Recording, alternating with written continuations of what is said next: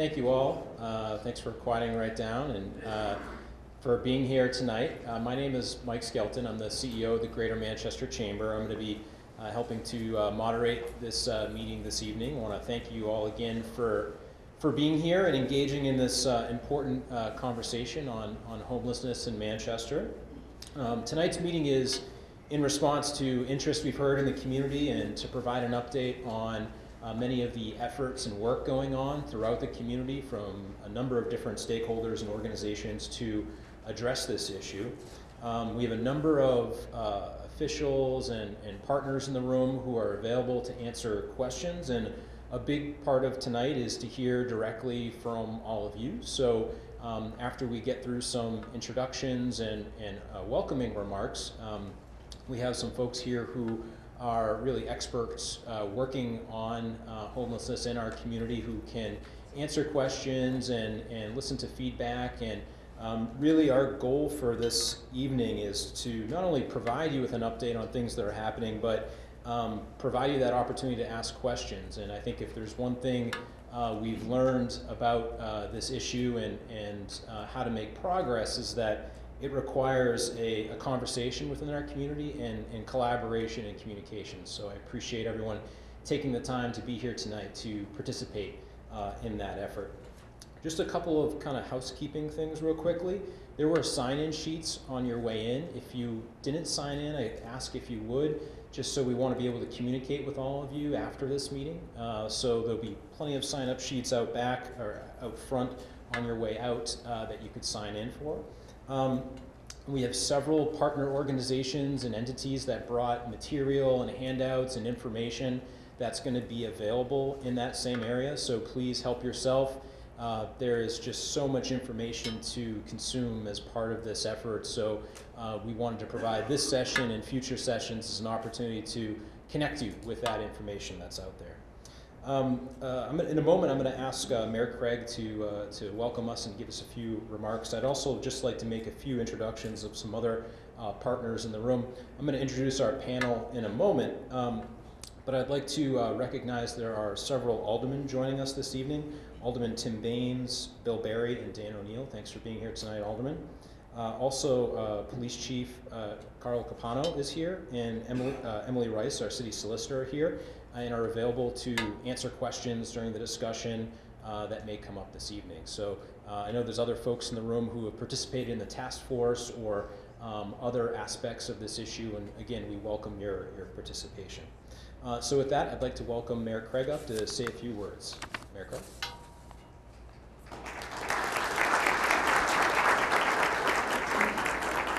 Thank you, Mike, and good evening, everyone.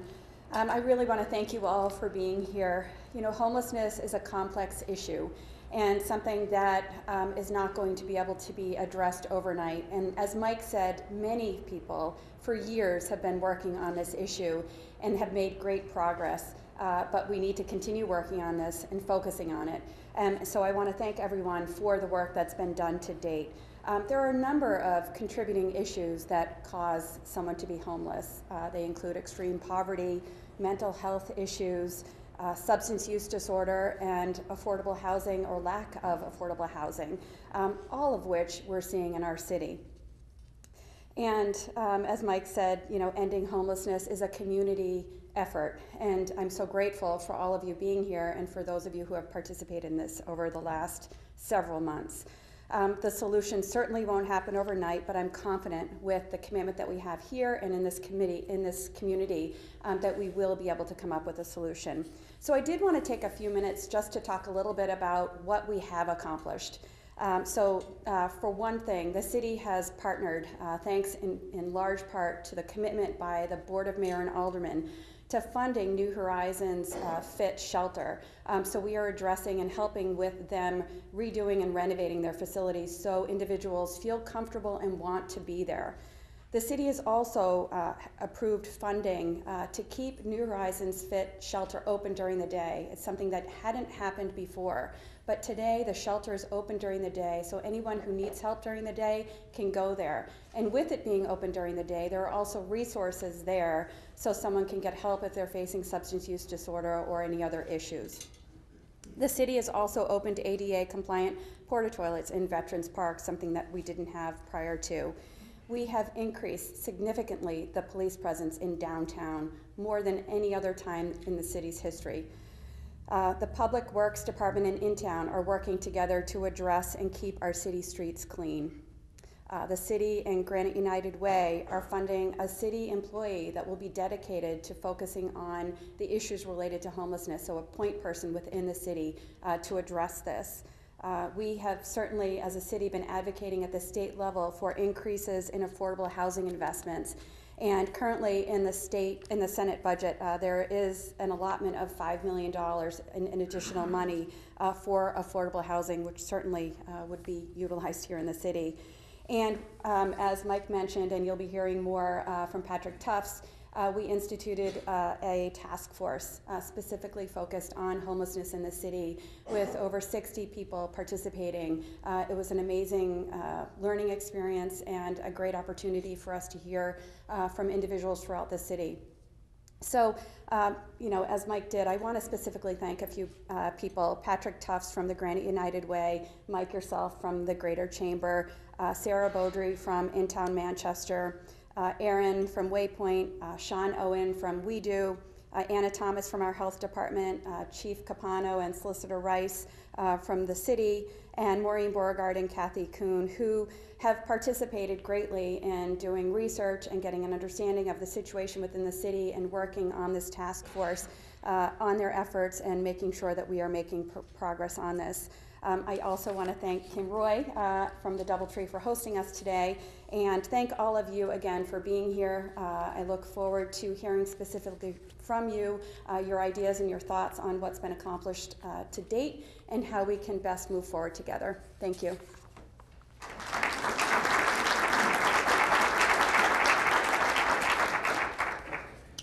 Thank you, Mayor. I'd now like to introduce Patrick Tufts, who's the CEO of the Granite United Way, to come up and share with us a little overview of the task force report that the Mayor just referenced. Having participated in that effort, it was a learning experience for myself as well. I would encourage everyone to log on to the city website. The report is available on there if you haven't reviewed it. And ask Patrick to walk us through at a high level what is in that report and what are some of the recommendations, of which there are many. So Patrick, take it away. Great. Thanks, Mike. Good evening, everyone. I just want to thank Mayor Craig for asking me to participate in this important process. The Granite United Way was happy to provide staff support and logistics support to this task force. Just a couple of high-level notes. We chose to do this quickly. We knew that we needed to refresh the city's plan to end homelessness, which was commissioned in 2008. That was over 10 years ago. And we had had some great accomplishments in the city, but we also had things that we were struggling with. Many of the things have been mentioned or we'll dive into a little bit tonight. So we set a pretty ambitious process. We wanted to have a conversation over the period of 8 weeks, and we started with 38 task force members, which quickly grew to over 60 because people really wanted to be in the room and they wanted to share ideas on what was working and, more importantly, what wasn't working. We created a document, and it is available on the city website. It is not a strategic plan. It is not one of these 100-page documents that has lots of different pages and graphs and charts. It's really a set of recommendations that came directly from over 60 professionals and providers in the room to say what we think we need to do as a city to improve upon this situation. What are some of the gaps? You know, we heard from the business community, we heard from not-for-profit leaders, we heard from municipal folks, and we had some really thoughtful conversations. Again, with the intention not to solve homelessness in 8 weeks, but try to point ourselves in the right direction to improve this very complex issue. We finished the process in the first week of April and presented to the Board of Mayor and Aldermen, where the plan was approved. We approached our work through 4 primary subcommittees, which you'll hear a little bit more about tonight. Again, we could have addressed lots of different things, but we decided to focus on panhandling, and Mike Skelton from the Chamber of Commerce led that conversation. We dove into outreach services and community support, which Erin Kelly from Waypoint led that conversation.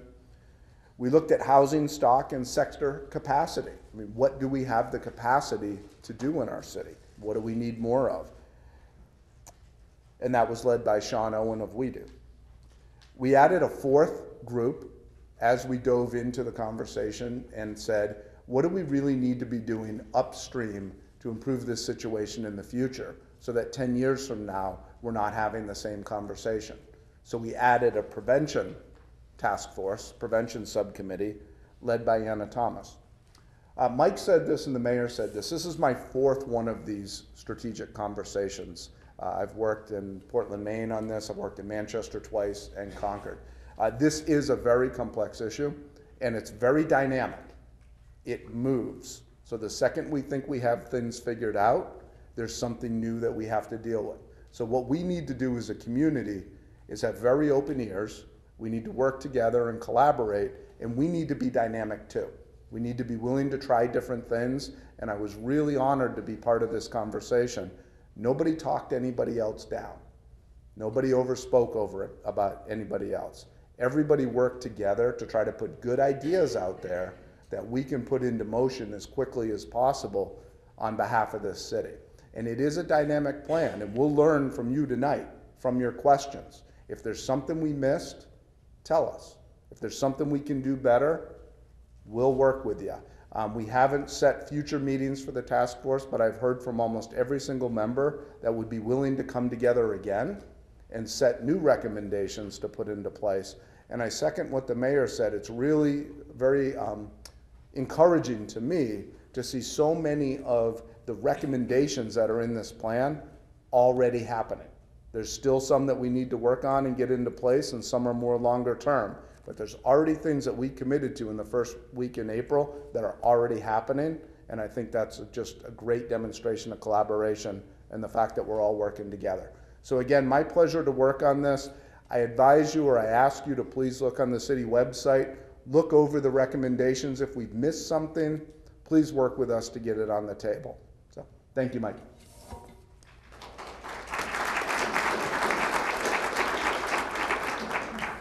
Thank you, Patrick, and thank you for your work and leadership in bringing that task force together. Again, I would encourage everybody to go check it out if you haven't seen it. It looks like this, and again is available on the city website for download and for your perusal. So at this point, I'd like to introduce the folks who are joining me here at the front of the room. Starting over on the side, I have Anna Thomas, who's the Public Health Director for the City of Manchester. Kathy Kuhn, who's the Vice President of Research and Training for Fit New Horizons. Erin Kelly, who's a Director at Waypoint. And Maureen Beauregard, who's the President of Fit New Horizons. I have a few questions to get the conversation started for these folks here. And I think they represent a huge chunk of the information and action and work being done in our community on this issue. And there, as I mentioned earlier, there are others in the room who can address other components. But at this point, I'd like to just say that you're more than welcome to participate. We have a microphone up here in the front. If you have a question, feel free to come up. We also put note cards on the aisle seats. So if you have a question that you'd like to submit but would not like to ask it, feel free to write it down. Someone from my team will be able to pick that up and bring it up to me. We really want your feedback, as Patrick noted. That's important to us. So I want to invite you to participate, really hear from the get-go. Don't be afraid to jump right in. Tonight is about having a conversation and hearing from all of you, whether it's suggestions, feedback, ideas.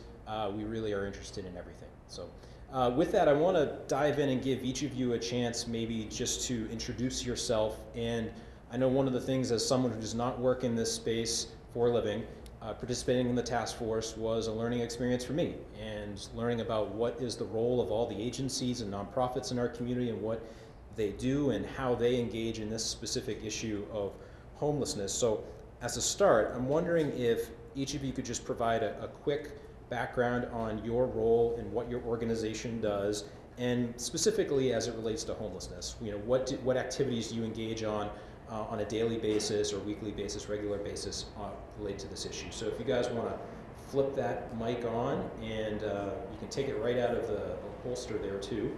And Anna, why don't you kick us off? Okay, I will. Thank you very much. And thank you all for giving us this opportunity to speak, and I'm very eager to speak with all of you. I've been with the city for the past 25 years, and I've been the public health director for 9 years, and I've been the deputy for 11. And back in 1987, the health department brought through federal funding healthcare for the homeless to the city, and we contract with Catholic Medical Center to provide primary health care for our most vulnerable. And I know we have some staff here tonight, if you wouldn't mind raising your hand, and some board members. So thank you all for coming too. They are now seeing a census of about 1,700 unduplicated people in a year, and that number has grown incrementally year by year.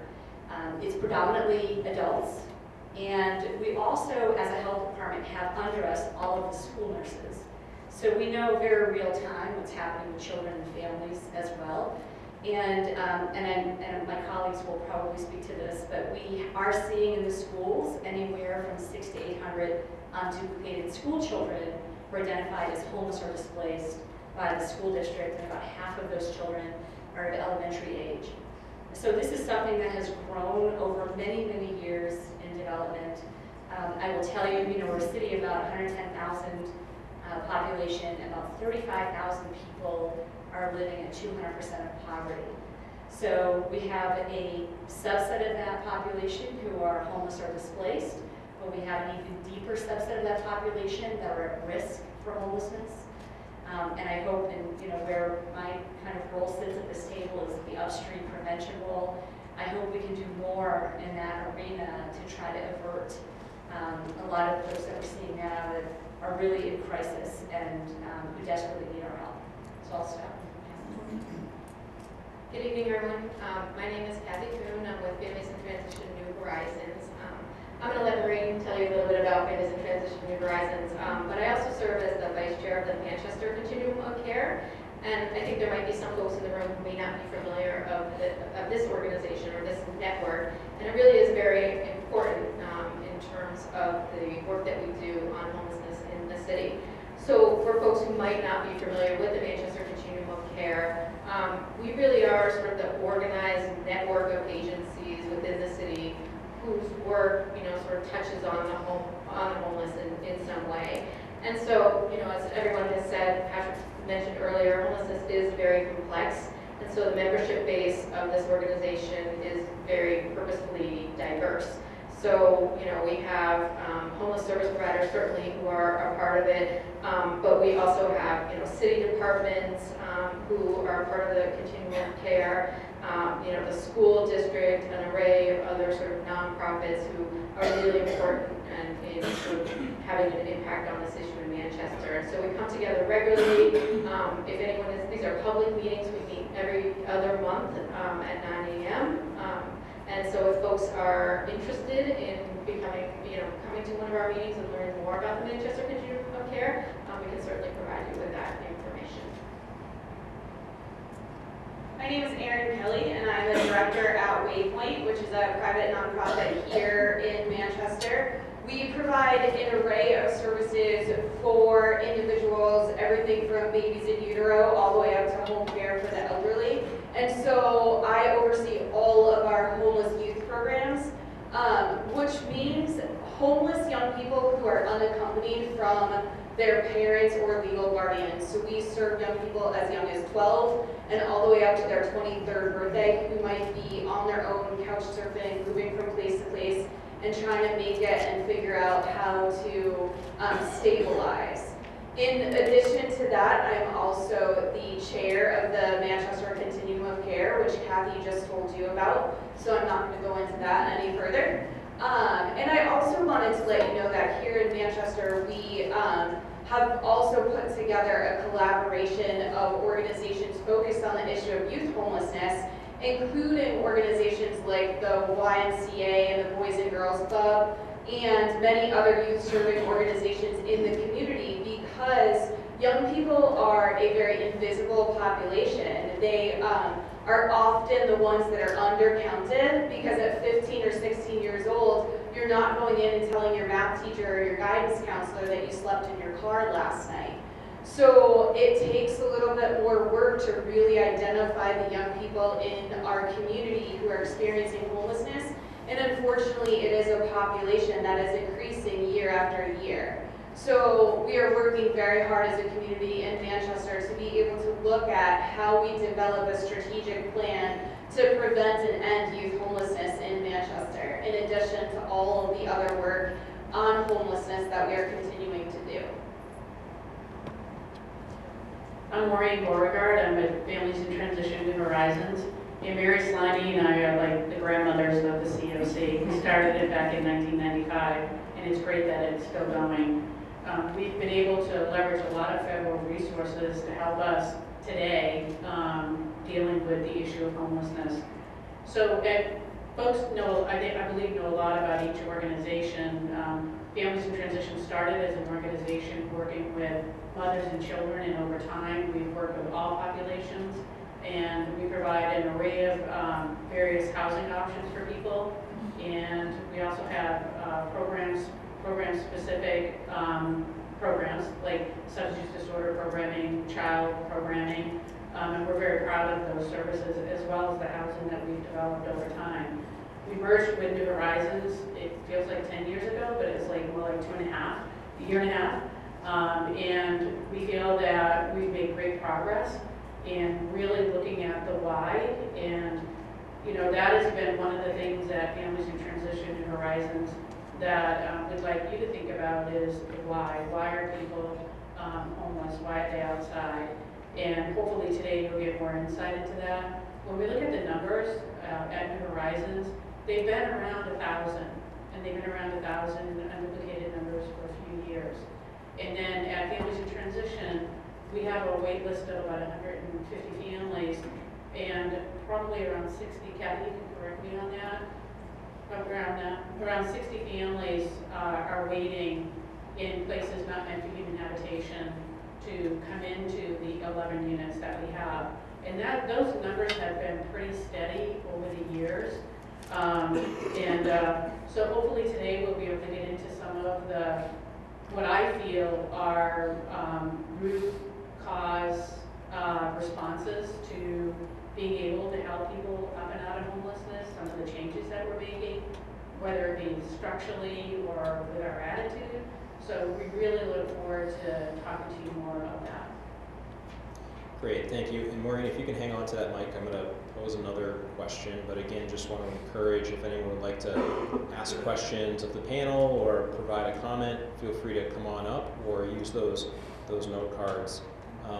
One of the goals of this conversation and others like it is better understanding of this very complex issue. I think all of us at some point or another tonight have mentioned that how complex and dynamic this issue is. So I'm wondering if each of you could offer your thoughts on kind of how things have changed. I think it was referenced earlier by Patrick that there's been several efforts in this city to address homelessness, and we're also not alone. There's cities all over the country that are grappling with this issue, and it's unique in many different places. So, Maureen, from your perspective, I'm wondering if you could share just how you think homelessness has changed.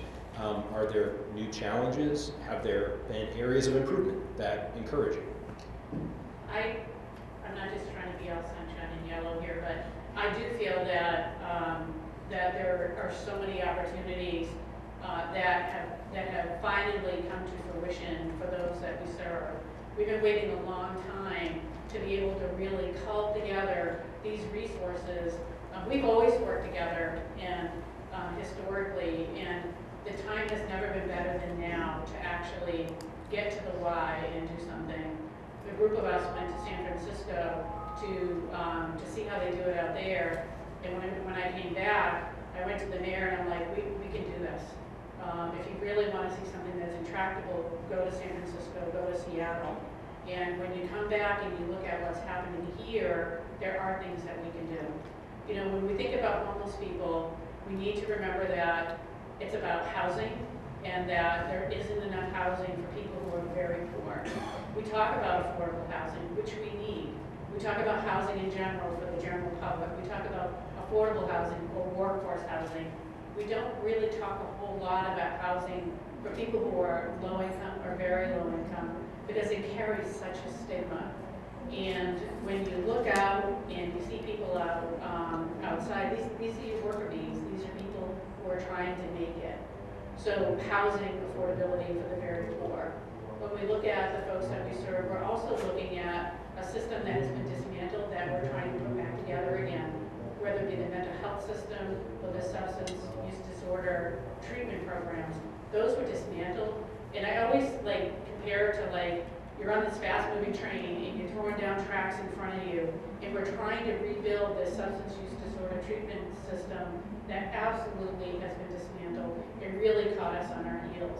So when you look at the general population, the population we serve really aren't much different in that they have been really affected by these things. And I think that the one thing that I want people to think about when they see people who are homeless is that one of the most under reported things is health issues amongst the homeless, specifically folks who are operating kind of at a developmental disability level or folks with a traumatic brain injury.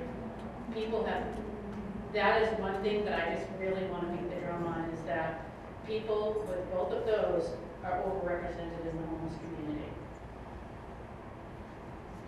I have been doing work in Manchester with homeless young people for the last 10 years.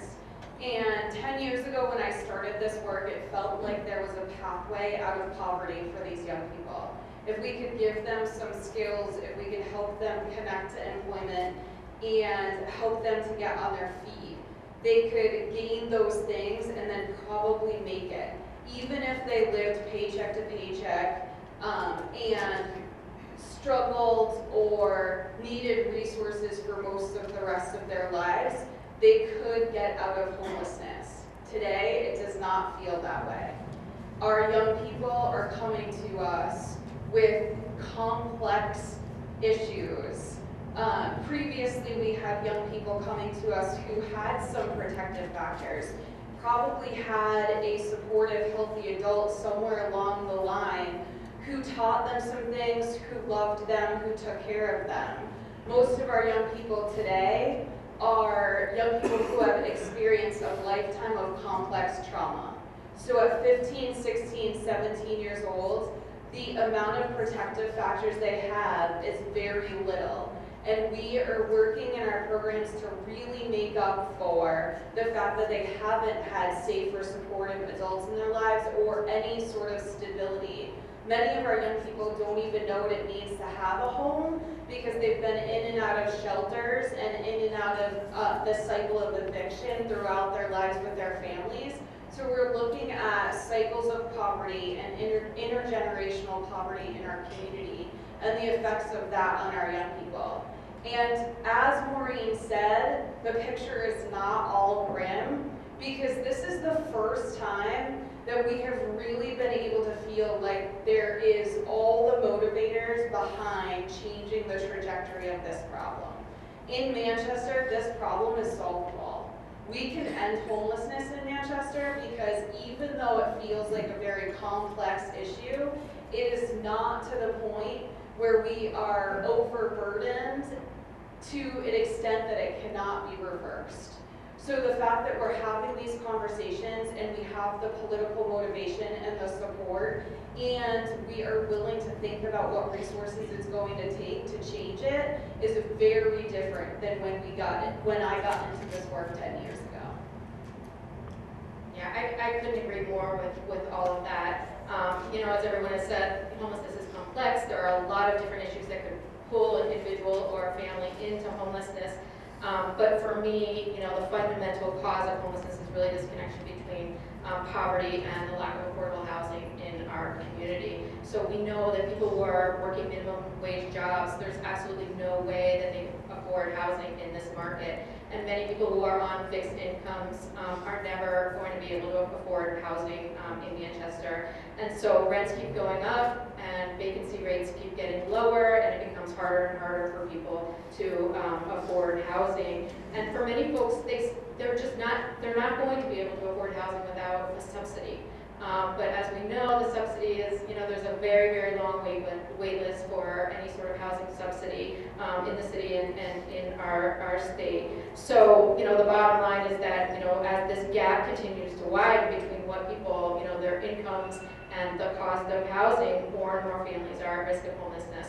But I can't, I just want to echo everything that Maureen and Aaron just said, is that we are in a really unique moment where there's so much energy and positivity behind this issue, so much willingness to really make an impact and look at it. And so, I am encouraged that we're really going to take advantage of this positive energy and make really significant change in Manchester.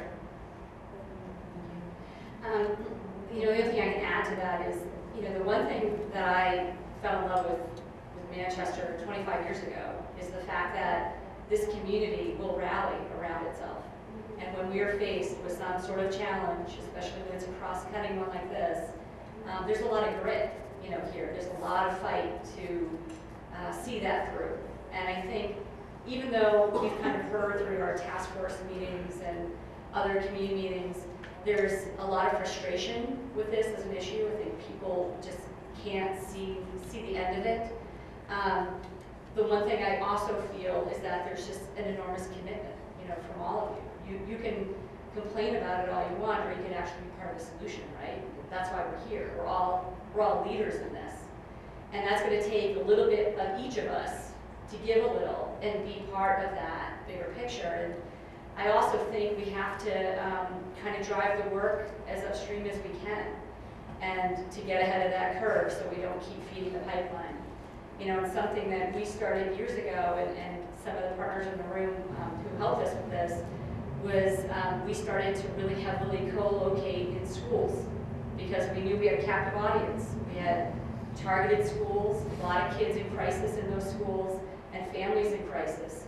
And we have the generosity of organizations like the Manchester Community Health Center and the Mental Health Center of Greater Manchester, who have chosen to co-locate staff in the schools to help problem solve with families right there and then when we have them.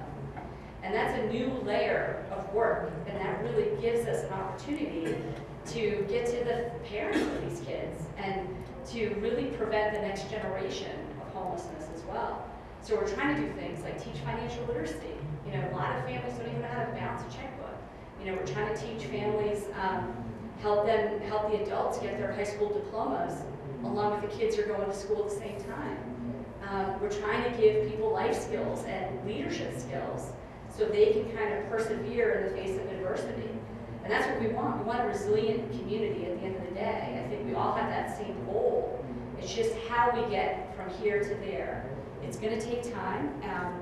And in my time of watching the community change, I would say the one thing that I do feel is a challenge before us is this is also a resourcing issue. This costs money. At the end of the day, to do this well, to stay with people through what they need, that it's not just a one and done. You're with them at different points in the lifespan. And there's different gradients of homelessness, which I'm sure we're going to talk about. Those who are chronically homeless to those who are just like in and out of it on the fringe. And they all need different levels of intervention. So we're really trying to work with the funders and philanthropy and the businesses in the community and private investors to maybe align resources so we can start bringing things to scale. Because that's what it's going to take. We're talking hundreds of lives that we really want to change for the better. And that's going to take a lot of resourcing. And that's the building. I think that's in the next phase of this work. It's really going to be something in front of us. Thanks, Anna, and that's a great segue to the next question. But I do want to keep plugging. I'm going to keep doing it until we get a brave volunteer from the audience. Sir, are you walking up to the podium? True. I'm walking up to the stick. Perfect. Thank you. So, could you share your name too, sir? Sure. My name is Keith Howard. I'm a formerly homeless person, And I'm assuming that in addition to all the blue ribbon talent that was on this task force, there also was representation from the homeless community. I'm just wondering what the differences were in the way that you assess that professionals assess the problem versus the way that folks who are homeless assess the problem and potential solutions.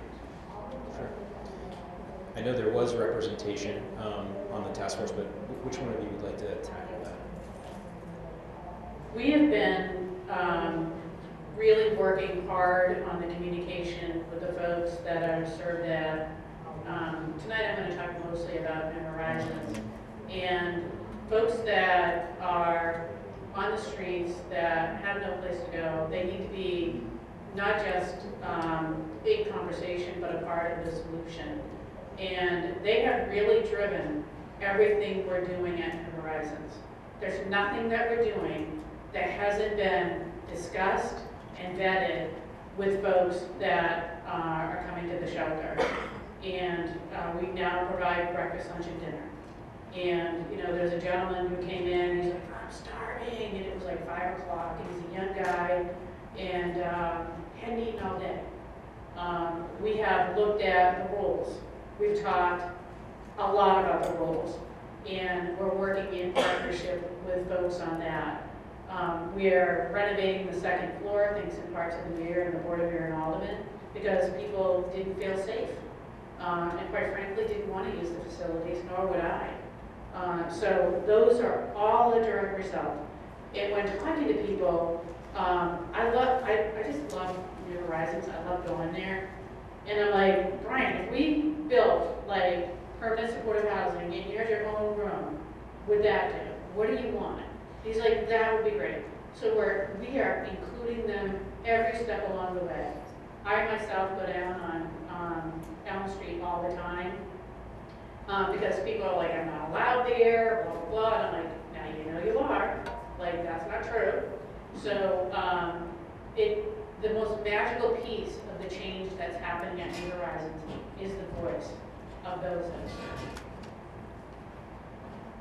From the perspective of youth homelessness, Waypoint has something called the Youth Action Board, and if anyone knows anybody who is under the age of 25 and has lived experience in homelessness, we would love for them to join our Youth Action Board. And we call it a Youth Action Board because they are not our advisory committee.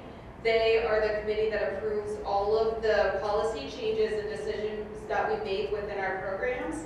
And we are also utilizing them as we look to try to expand and try to really assess the needs of the community of Manchester, to be able to think about how we develop a strategic community-wide strategy to prevent and end youth homelessness.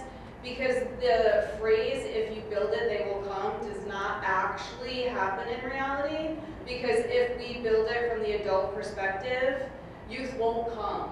They will only come if they have buy-in and they have participation and they have ownership. And so we give them that because they are the experts in what it means to be a homeless young person in Manchester. It is not me.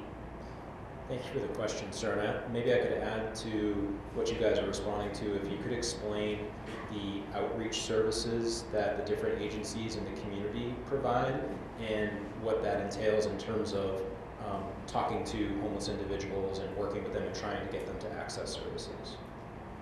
Sure. So part of the continuum of care here in Manchester is an outreach subcommittee, which is comprised of a group of organizations who all have at least one person or part of an FTE that's dedicated to outreaching in the community. And outreach truly means boots on the ground. So we are out in the parks, under bridges, in the woods, on the trails, out in the encampments, really going to the places where homeless individuals in our community are living and congregating. And that happens across the spectrum. So there are some people like outreach workers from Waypoint who have a focus on young people. We have outreach workers that are focused on veterans. We have outreach workers that are focused on mental health issues. We have outreach workers that are focused on substance abuse issues. And so we really, as a group, sort of cover the spectrum and really try to talk to every individual that we see out in the community. And part of that is just building relationships, because engaging individuals in services means that they need to feel like they matter and that somebody cares about them, because that's the first step in getting them through our door. So part of outreach and understanding outreach means that sometimes we talk to the same person on the street 5, 6, 7, 8, 9 times before they're ready to actually come into a building and access services. So we have consistent outreach in the community on a regular basis so that we can build those relationships and continually reach out to the same individuals and inform them about the services in the community and invite them to those services. And sometimes that means that right then and there we're walking somebody to the shelter to say, hey, dinner started 15 minutes ago. Let's go to New Horizons and we'll get you dinner and help you get connected to a staff so that you can get a bed there tonight. So we do a lot of outreach in our community, and we're looking to try to expand that to meet the capacity. And one quick note that we could certainly speak to if there's other interest, but I know outreach services are being ramped up. There are some new outreach resources being added thanks to, I believe, some state funding as well and elsewhere in the community. So that's something we could explain more if there is interest. Again, come on up if you have questions. Yes, sure. Come on up. It's awesome job. Appreciate all you're doing. With regards to affordable housing, workforce housing, you hear those words play a lot out in public. What is the true affordable for a family of 3 or 4 for a 3-bedroom versus the workforce housing? I mean, I hear newer housing at $1,500 a month. It doesn't sound affordable. This is where the housing subsidy is so important, because what is affordable is typically established by HUD as 30% of a person's income. So if they have 0 income, then their rent would be 0 to make it affordable for them. And this is where the housing subsidy is so important, because we need that assistance to help people bridge the gap between what they can actually afford and what the rent actually is. And so that's where, you know, we're sort of seeing that gap in services where people are paying 30, 40, 50, 60, 70, 80, all of their income going towards rent, and then that leaves them without any, you know, any income for any of their other basic necessities. So when we're talking about affordability, we really need to be thinking about affordability for the very low income, those who really have very, you know, no to little income, which is mostly the population that we're talking about here. That's a good segue back to another question I think we wanted to ask about, which is, again, this is a learning experience for myself, is that, you know, I think for those not familiar who don't work in this, you assume that the homeless population looks all the same. There are people in the same conditions, same situation, but that's not the case. And, you know, Anna, you mentioned that, you know, one of your primary concerns is the folks who are right on the edge, where that are housing unstable and could easily fall into the homeless, or those that you know, jump in and out of the homeless population. So that's an important dynamic to this issue. I'm wondering if you guys could address that or better explain that to what are the categories, or, you know, the different, if we were to understand the layers of this issue, you know, what does that look like? So I think one of the things that we've seen repeatedly is, you know, we have a broad definition of health as a health department, and the Institute of Medicine defines health as the ability to function in the face of changing circumstances. So it's no longer a facet of the absence of disease or somebody with disease, it's someone's ability to function. And when you see someone on the street who is not in control of themselves, you know, you have to ask that big question of, do they have an ability to function in the face of changing circumstances? So to us, that would constitute someone who's unhealthy. So we have to look at it in the broadest sense of then, how do we start to early identify people who may be facing crisis in their lives, may be teetering on the edge, and it may even start with employers. You know, for those in the city who have workplace wellness programs, you know, how are you problem solving with employees if they fall on hard times? You know, Do we not take responsibility for that? Do we not help them? Or are we there to try to, make referrals to resources that would help avert them leading themselves, down the path of not being able to function? So I think for us, we're trying to find new ways of trying to get to people before they get to that state, and what's it going to take, and where are the places where we might capture them in that way. And that's why, it's one of the reasons why we went into the schools, because we had a captive audience there. We had families that we could early identify. That's just one place. I think there's lots of places.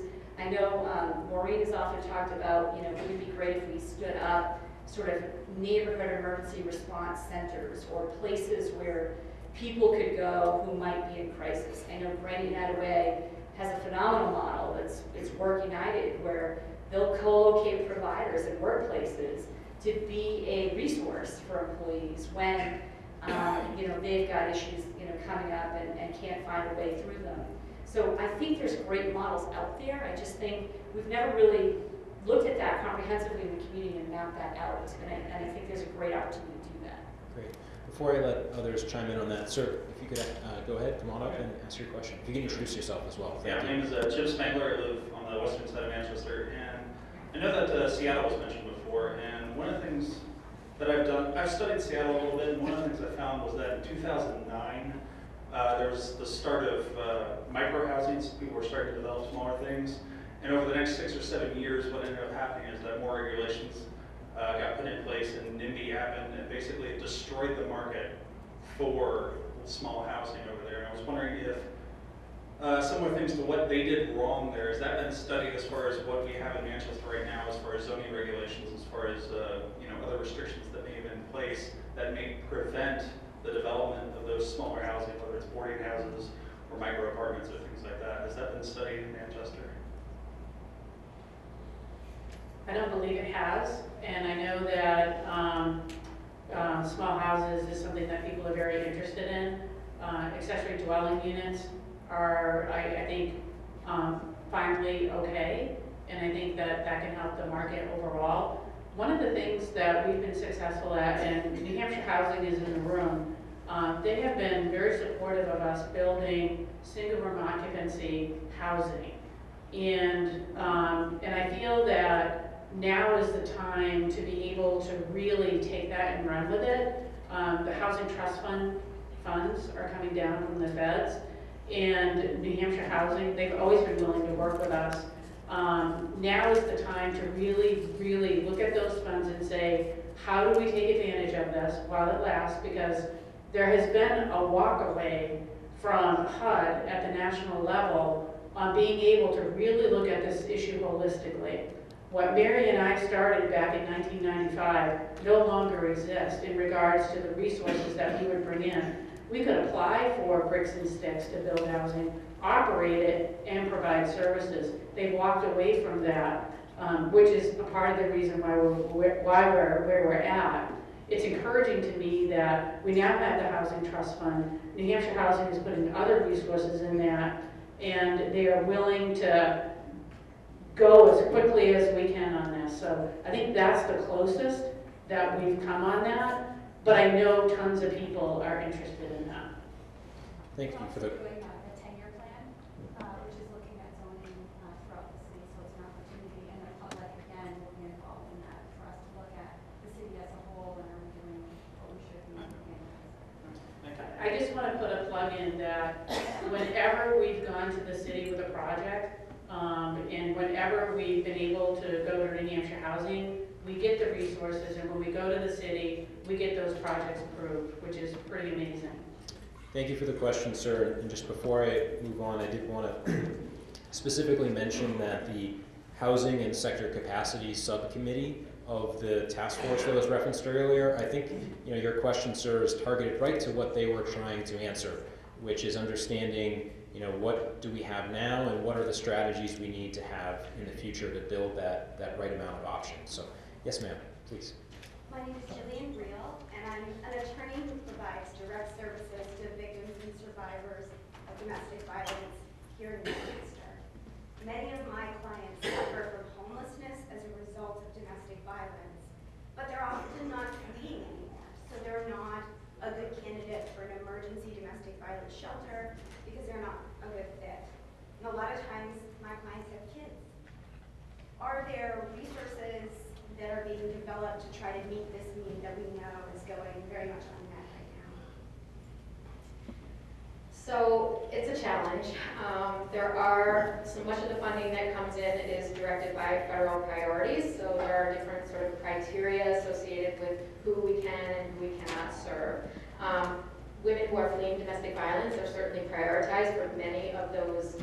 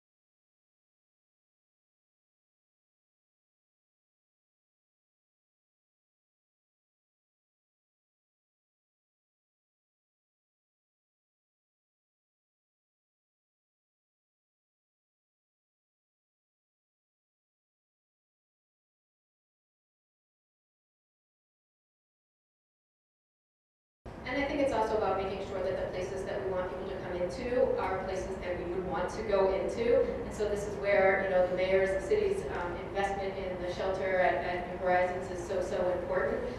You know, New Horizons absolutely needs, you know, a rehab. And so we're working on doing that right now. But we need to make sure that those places are welcoming and that the services that are provided there are ones that are really sort of enticing people, you know, to come in, and that their needs are actually getting met. So, so I think it's so important that, you know, the places where we're asking people to come into are the types of places that we would want to go into ourselves. And the only thing I would add is, you know, I think with healthcare for the homeless, you know, I think we often see through that mechanism sort of the full range of what's happening in someone's life to kind of get back to that definition of health. So there's lots of layers. So to your point of seeing someone struggling with addiction potentially, or somebody with mental behavioral health issues, when you start to peel that onion, you know, it goes pretty deep. Like where do we start? And it goes back to that ability to function. And one of the things that Healthcare for the Homeless is doing, it's already co-located at New Horizons and Families in Transition. It's expanding a third access point in the fall, to their credit, at the Manchester Treatment and Recovery Center, which is a newly stood up set of organizations coming together, which will provide primary health care, but also with an emphasis on substance use disorders and mental behavioral health. And I think that's the way we have to think about this, because there are lots of issues going on at the same time, you know, and how do we start to dissect it case by case to try to get people in a better state of functioning. Sir, did you have a question? And just while he's coming up, one last thing I just want on this point. Your question or your comment about the perception of public safety downtown is extremely important to all of us, especially, you know, myself as leading the chamber, which cares about our business climate. And I just wanted to mention that in addition to all the other things we've talked about, this conversation has also caused us to look at other things that influence the perception of public safety downtown. So in working with the city, we're looking at lighting and beautification and some other improvements that we can make that can contribute towards improving that perception. Sir. Hi, my name is Ryan Dewey. February 4th of this year, I lost my job. February 11th, I lost my place to live. And I got to experience New Horizons firsthand for a couple months. I ended up in the hospital. I almost died, but I was in good shape. I'm walking, thank God. I wasn't sure if I was going to happen or not, but so from my experience of being able to see this firsthand, just being in that experience, one can be pretty depressing and it's easy to fall into depression. Luckily, I had some motivation. I had a baby coming, and I was actively searching for a job. I enrolled in college with my savings. Kick out of school. I didn't kick out of school. I missed most of the school. I was in the hospital. The dean's working. So that's one thing. Just being in the situation can be very depressing, whether there's substance use issues or not. Other things I've noticed was people who are trying to find jobs. It's really difficult when shower access is iffy and they're worried about the possessions. It's kind of difficult when you're going to apply for a job and you've got a backpack and a bag of laundry and everything else you're carrying with you. And our New Horizons had an area where they could keep stuff, and that was, I think you had to have a job to be able to keep it there. So people looking for a job are still carrying around their items. Another thing was people that are trying to get off substances and looking for help. There's waiting lists on all these beds. I volunteer at Hope, New Hampshire a lot, and they have resources. There's places out of state that have open availabilities, but then you have to worry about getting the bus tickets there and everything. So those are some of the main issues I noticed. This panhandling, yeah. Homeless people don't really eat food. I think I was eating better when I was homeless than when I was working 70 hours a week because I didn't have time to eat. There was New Horizons, 1269 Cafe, Harmony Home all offer at least lunch, if not meals. And most of the time they're just looking for money to get their next beer or whatever. And iffy about that, because sometimes when they get that money, they're less desperate. And so when people get desperate and start going in DTs or jonesing, where they start being willing to do more aggressive actions. So that's my only issue totally against banning. Thank you for sharing that. Thank you very much for speaking up. So we talked about how we're renovating the second floor, and the bathrooms that were there are gone, and there'll be brand new bathrooms, and thank goodness. And with support from the city, we're able to get that done. The bathrooms on the first floor will be redone, and I have to tell you that prior to this, I wouldn't have used them myself. And there's nothing more stigmatizing than carrying everything you own on your back.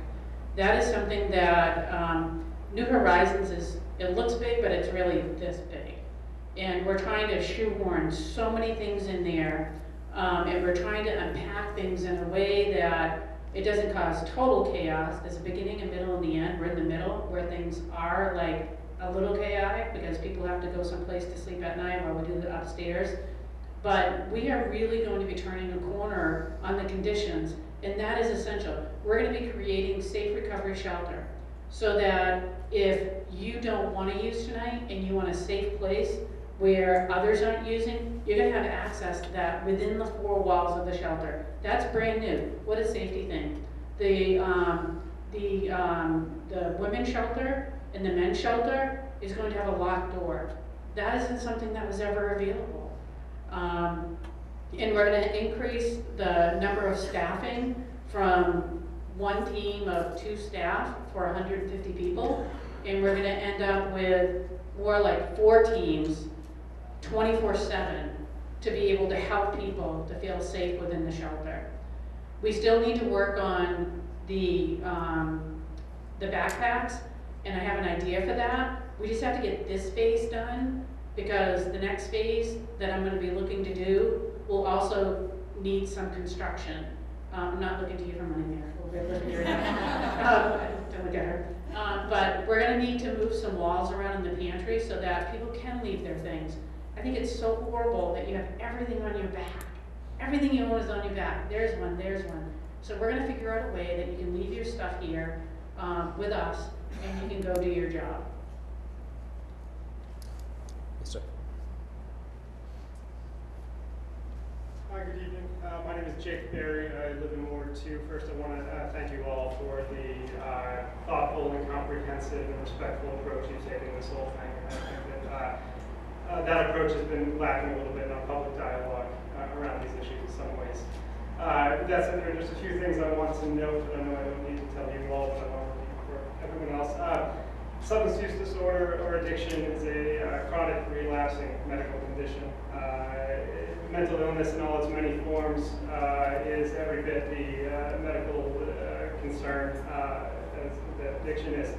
These are not poor choices. These are diseases to be treated, not arrested to get out of. Secondly, I fully acknowledge that you guys are absolutely right about our approach in urging people downtown not to donate to panhandlers. That said, I worry a little bit about the emphasis on that message and that it distracts from some of the larger, more systemic infrastructure issues that we are facing as a city. Thirdly, I want to ask, I guess the question I want to leave you with is asking what we can do to better engage unlikely partners, whether it's the private sector, the faith community, other partners who are not around the table, who are not contributing to this in every way. And then the last point I want to leave you with is, I grew up in this city. I'm choosing to raise my 3-year-old boys here. One of the things I love about this community is the diversity, that's the ethnic diversity and the economic diversity. And I love that we take care of each other. So thank you for all you do. Thank you. I don't mean to keep taking the mic, but we had our walk against hunger just about a week or so ago, and we're trying to be more mission-based in our events. And so we decided that we would change the route, and we would walk along some of the facilities that Families in Transition New Horizons owns, which means we went by New Horizons, which means we went to Spruce Street, up to the Hollows, over to Wilson Street, and by a couple other buildings. And a majority of people thought that was a great idea, that we get to actually see why we're doing what we're doing. What's surprising is that some people aren't going to walk again and aren't going to fund us because it's too hard. It was too hard. It was not pretty, and the neighborhoods didn't look good. And those are the realities of what we see every day. And I appreciate the gentleman that just spoke. I moved here a year ago for the very same reasons that he did. And I love Manchester, and I'm committed to Manchester, all of it. Not just parts of it, but all of it. I drive through the center city on purpose because the few that make it unsafe, or the few that aren't so nice, I'm going like that to them. Like, we live here too, and this is our city. So I think a couple of points that that gentleman that was just up here asked about is that we did recognize that there were some people that should be around the table working on this issue and having a say in this issue that weren't at the table. And one of the things that we haven't always done well in our community is to connect social service providers and the faith-based community together, and to have a bridge that connects both of them so that we're working together with the same mission and goal. And so a few weeks ago, we actually had an event at St. A's where the mayor had invited a pastor from Ohio who works on just this thing, bridging the gap between social service organizations and faith-based communities. And we had an opportunity to spend a day together where stakeholders across the faith-based organizations and social service organizations were in the same room really talking about, if we're going to make changes in our community and we're really going to impact our community, how we need to do this better together, because that's the only way that it's going to happen. And so we are continuing to build relationships from that day and thinking about how we can actually put those things into action in our community from that event and moving forward, so that we are working together with the same goal in mind. And I would like to say that I too live in Manchester, and this is my community, and like Maureen, I hang out in Manchester. I love going to my city library and being part of the community because I love Manchester. All of its beauty and diversity and its grit is my home.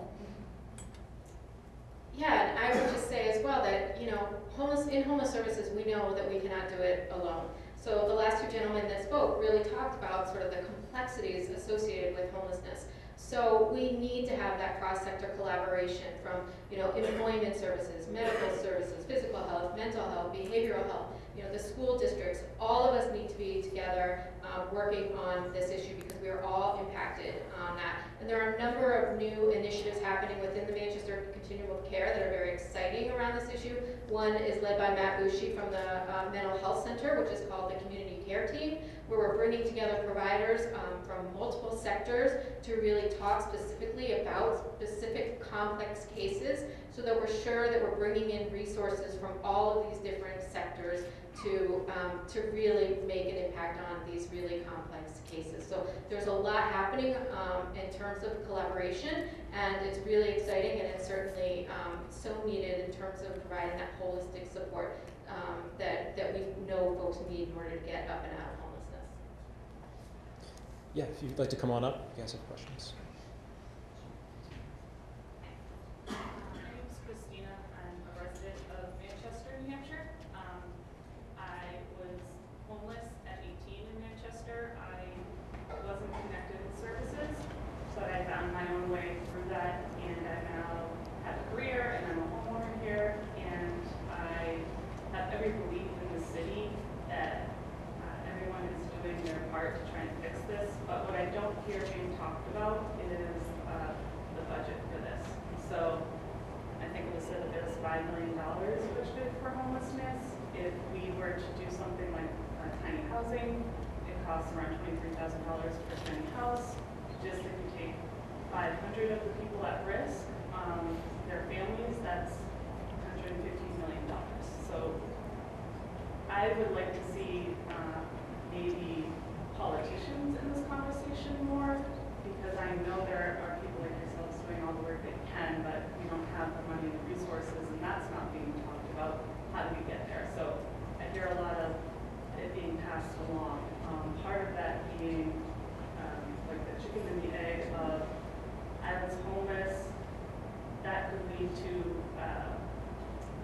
here that could lead to breaking the law, that could lead to an arrest, that could lead to now having a record and not being able to get out of that cycle. So I don't think arresting our way out of it is the answer.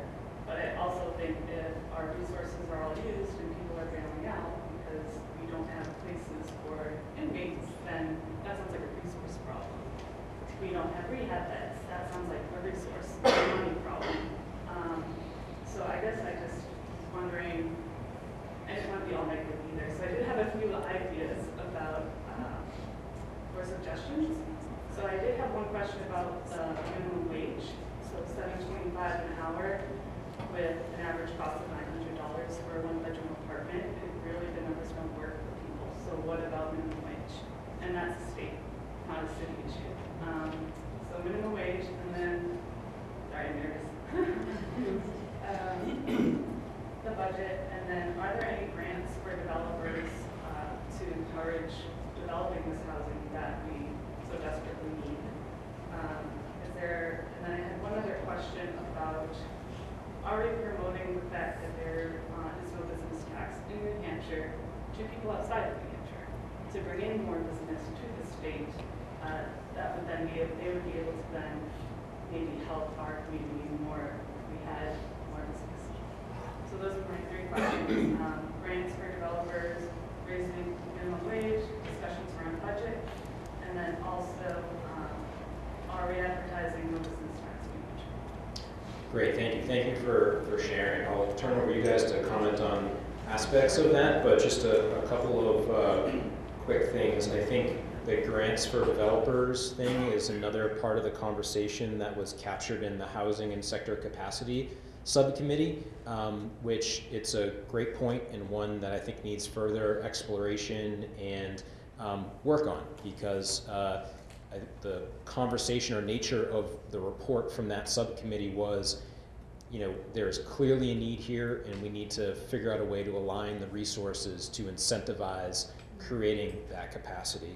On the business taxes piece, as the Chamber of Commerce, we're trying to attract businesses here every day of the week. It's what we do. We do have a business profits tax and business enterprise tax in New Hampshire, but we have a tax climate that overall rates very, very favorably. But I think your point is really well taken, that the more investment we can get in our community, the more resources it's going to create to allow us to address these issues. And one way we can all play a role in that is talking about the favorable business climate and quality of life and things that we have here, amenities that we have here that make New Hampshire a great place to live and work.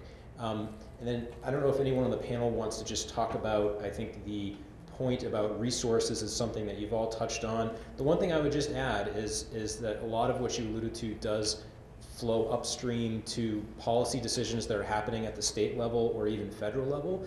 And as someone who works for a Chamber of Commerce that advocates for policy changes, one thing I would encourage every person to do, that if you have a feeling about an issue like minimum wage, or a feeling about a policy issue related to funding for homelessness services or substance use issues, call your state senator, call your state representative, and tell them what you think. I can say without question that in all my years of doing that work, that if a representative or senator gets 5 phone calls on one issue, it's a mandate from the people. So I really encourage you to be part of that process, participate in that process.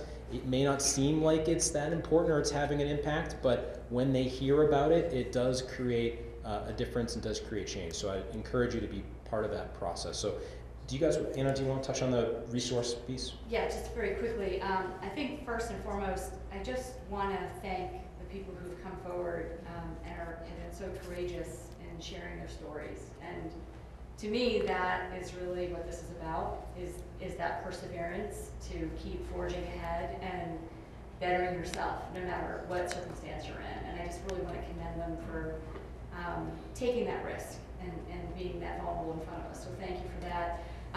I will tell you, and I'm going to call out, there's the public health director in the room from the city of Nashua, Bobby Bagley, is also here. And thank you for being here, Bobby. Bobby and I and our health departments are both part of an initiative through the Kresge Foundation, the Emerging Leaders in Public Health Initiative. And why that is important is Kresge Foundation is actually known for its work in revitalizing cities. So we have, as the two largest cities in the state of New Hampshire, reached out to the Kresge Foundation to help us look at our cities and transform our work in public health. So as part of that work, we're actually having Kresge come out at the end of the month to visit with all of our community investors. And what I mean by that are people who have resources to devote to big problems facing the community. So our charitable trusts, because they have to do some community benefits for various issues in communities. Our philanthropy, our organizations who are funders, our banks who have foundations and give money, and private businesses who give money. So we're really trying to get everyone in the room together to learn about how other cities have done this well. And one of the things that Kresge will talk about is, we all can just do a little, and that can bring us a lot further. So one of the models they talk about is setting up a funding hub. And everybody gives a little bit to that funding hub, and then you can fund larger scale initiatives. So in this instance, as a community, we have to have a consensus about, well, what's that big issue that we all want to work on? And if this is it, then as a funding hub, then we start devoting resources through that mechanism. And this is what we sit on for years. It's not something that fixes itself in 1 year. This is a multi-year dedicated effort at a much larger scale. And this has been done in other parts of the country. And cities like Nashua and Manchester, we are part of the 500 largest cities in the country. And we're seeing this happen all over the place. So we know it can be done. So we can't necessarily turn to solutions in the state of New Hampshire because we don't have a lot of communities that look like us. We are an urban center. We are a larger city. And the kinds of issues that we're seeing in Manchester, whether it's crime, whether it's homelessness, whether it's individuals struggling with addiction, are not uncommon to large cities, and it's not uncommon to a lot of parts of the country. So we just need to learn from other communities outside of our state walls to see what else can be done and what can be done innovatively to bring those resources here in a new way. We need new financing models, new business models that are going to withstand the test of time. We're all going to come and go, but we need systems that are going to hang on to be able to be there for people throughout their lifespan, not just for the now and fixing it now. We have about 10 or 15 minutes to go, so if you have any more questions, please come on forward. Thank you. Hi, I'm Brendan Wesser, and I'm a resident of Manchester as well. It actually is kind of an add-on to the last question about resources. And I think a lot of times, being a centralized city and the largest in New Hampshire, people in the city, residents who are taxpayers, get really nervous when we start talking about resources and dollars and a budget. I know that we're looking at other funding areas and how we work with that, but are there places that residents in the city can go to see kind of the breakdown about how we allocate those resources so they can find out how much of our tax dollars versus how much of private funding? And then the other thing that we've learned, mainly with substance misuse, is people who are coming from other communities to Manchester because we have these great resources.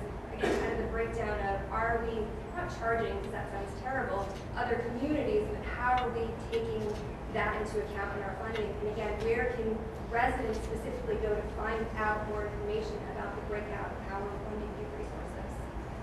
I know it's a big question, but I love seeing that. When we look at people coming to Manchester, 50% of the people at New Horizons are from Manchester. And we do get people that are sent here by bus from other parts of the state. And we have a mayor that has been very supportive in being able to call that sending community and saying, what are you doing and why? And it's not because we don't want to help people. People want to be where they're from. And these communities do need to accept responsibility. And so at Families in Transition New Horizons, it's really important to us that you know that we work hard on this. And when these things happen, we do go directly to the mayor, who goes directly to whomever, and really is addressing that issue. Yeah, and I don't know, Mayor, if you want to jump in. I mean, all of this is very public. At any time, you know, we try to put any of the budget items very publicly out-facing on our web pages. You are welcome as taxpayers of the city to visit any city department. We are happy to share with you where all of that money goes and how those decisions are made. I mean, we're public servants, so we want to do our due diligence to make sure that we're responsible with what taxpayers are providing for us. So I know the mayor's been very good about really trying to be very transparent about all of that and inclusive of that. And I don't want to put you in the spot that you're going to... Yeah, I was just speaking with the mayor. It's an important question. It's a complex one that we probably can't dive fully into right now, but a good deal of that information is available on the city website. The task force report touched on that, and there was also a study conducted by some fellows from Harvard that came up and participated in the task force that put together a report specifically on that issue of where is all the funding going and how is it dispersed across all the different agencies. And it provided it in a way that I thought it was actually pretty digestible for a pretty complex topic. So we'll work on getting that available to the public. I'm not sure if it's posted publicly right now, but we'll look into that. But then finally, I would just also add from the business community perspective, Manchester is an economic leader, and as part of that role of being an economic leader, it creates prosperity that ripples outward to all of our surrounding communities, all of southern New Hampshire and our state as a whole. So I do think it's an important conversation to have, and one that we need to have with our state legislature, with our policymakers, that if Manchester as an economic driver is creating value for the rest of our state, it's important that we advocate to bring resources back to the community to address issues we have so that we can sustain that value as an economic leader. And so again, that's an important conversation to have with policymakers. So just one important thing, I think when you look at the city budget, the majority of money that's going toward affecting and helping with these issues comes from CIP, community improvement. So federal funds focused, they're specifically home funds and CDBG. That's the majority, the $2 to $3 to $5 million that the city can allocate to go toward things like Youth Horizons, Families in Transition, Waypoint, Harbor Homes, and Way Home, and nonprofits such as that. And so, but everything is online. Right now, what you'll see online is the budget that I prepared, which now the aldermen have and will be working on. So the final budget is not addressed. So if you do have any comments or suggestions about that allocation, there's still an opportunity to provide comment. Great, thank you for the question. We have time for a few more questions. Yes, please come on up. So I'm Thomas Carter, representing Good Samaritan Network. I just wanted to respond to the comment earlier about the faith community. We really appreciated the mayor's office reaching out to us and having us work with them and Waypoint and this transition about that event. I think it was a great step forward. We have a challenge ourselves in getting all of the churches to work together across denominational lines. We've had some great success in doing some trainings within the churches to get folks to understand what's going on even within their congregation. The folks sitting in their congregations are dealing with these issues, and actually creating small teams within churches to know how to respond and to plug them into the right resources that are available to them. So we're doing a lot on that side. We're also trying to platform all of the services that are available. There's amazing organizations across the state that are, individual churches doing their individual things, and we don't know where there's gaps and where there's a lot of overlap, and so we're trying to database that and get those to work together. So there's a lot of work to do, but we really appreciate the efforts that have moved forward with that. So I just want to say thank you. Thank you. Thank you for sharing that. Yes, sir. Please come on forward.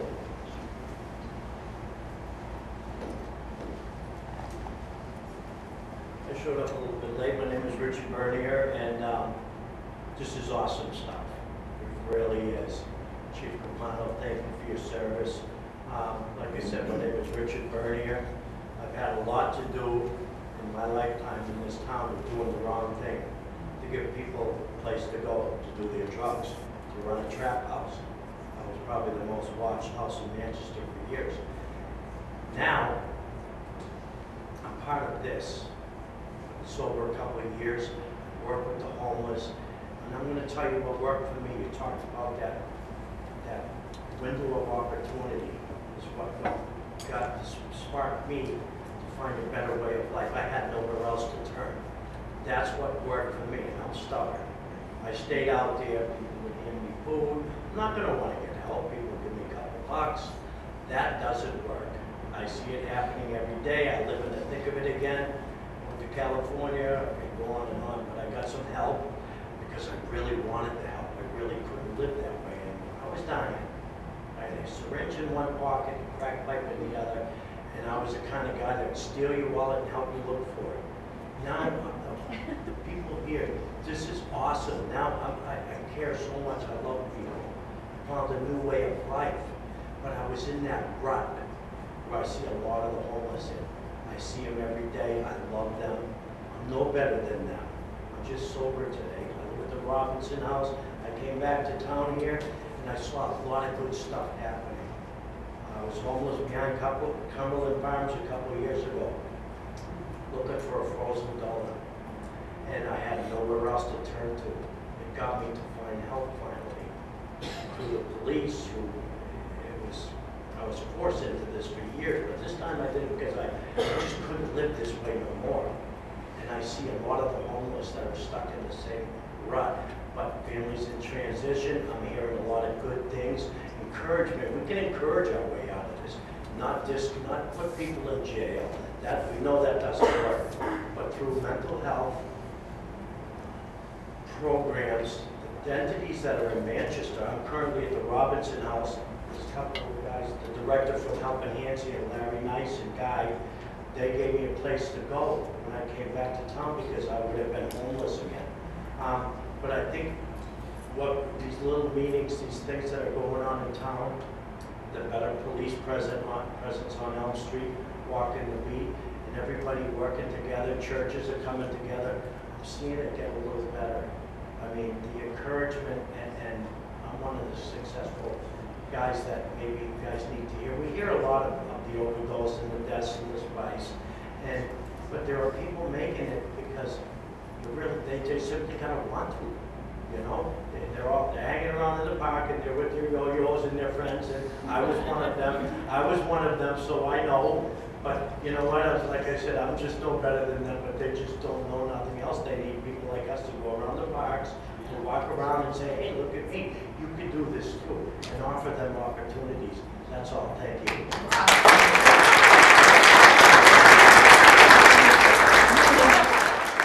Thank you very much, sir, for sharing your experience.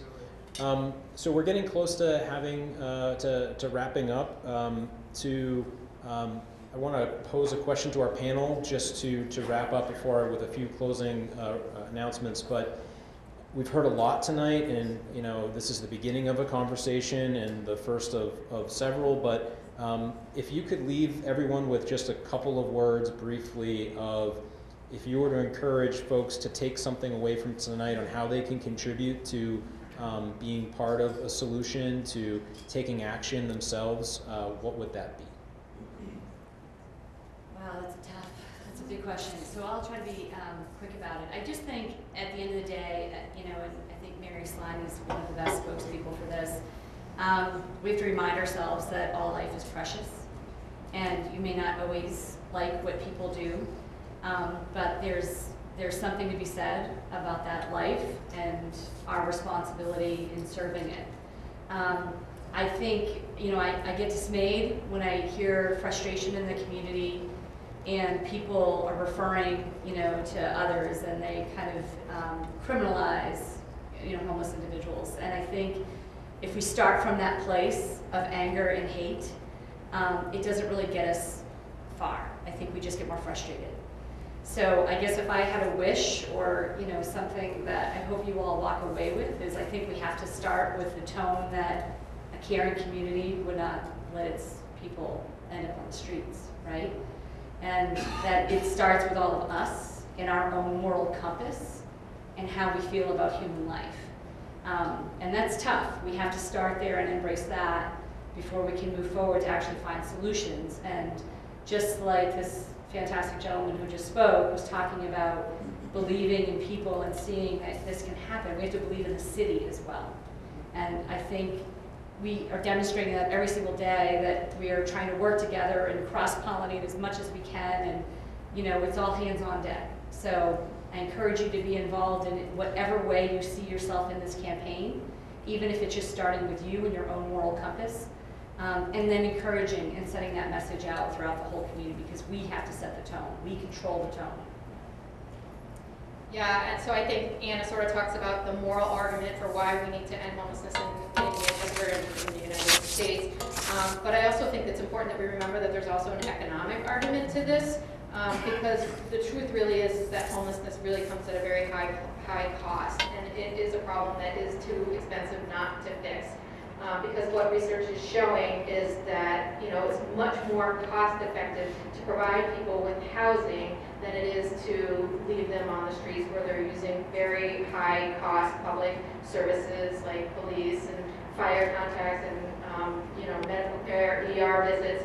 All of that comes at a very high cost, and so we know that it's much cheaper for the community to actually provide folks with housing. So not only is it the morally right thing to do, but it also makes economic sense. And because youth are my passion and where I work, I am going to say don't forget about the young people, because although 60% of our young people are currently couch surfing, if we don't do something to help them, the couches are going to run out, and they are going to be the future population of our street homeless individuals in our community. And so thinking about prevention all along the way, I do the work that I do because I'm trying to prevent these young people from becoming chronically homeless and intervene in a time in their life where it could change the trajectory of their lives. And so really thinking about the young people in our community that are invisible and are not necessarily on the street panhandling, but maybe sleeping from couch to couch to couch every night, and recognizing that not every young person in our community that's walking down the street carrying a backpack is on the way to school. I want to say that I've never been more hopeful that we can address the issue of street homelessness and put an end to it. And I do feel like there are opportunities for resources, and organizations like Families in Transition New Horizons need to take advantage of these resources while they're available. And we need to act very quickly and come up with the ability to get buildings, set them aside, so that each year when these rounds come through, we can actually apply for this funding. And I've never seen the community come together in 28 years, come together like it has. And I just feel like, I'm not trying to just pump sunshine. I really believe that we can do this, without a doubt. Thank you. Let's have a round of applause for our panel for their time and all they do. I want to thank you all again for taking some time to participate in this important conversation. Just a couple of reminders. If you didn't sign in on your way in, please do so on your way out so we can continue to communicate with you and share information and updates. I think the overriding message you just heard was find your own path to be part of the solution. There's lots of different ways to help in different ways, and I'd encourage you to do that. And I know all of these folks here and the others you heard from, reach out to them. Talk to their organizations. Find a way to engage, and I'm sure they will find a way to make use of your willingness to help. With that, thanks so much for coming out. Have a great night, everyone. Thank you.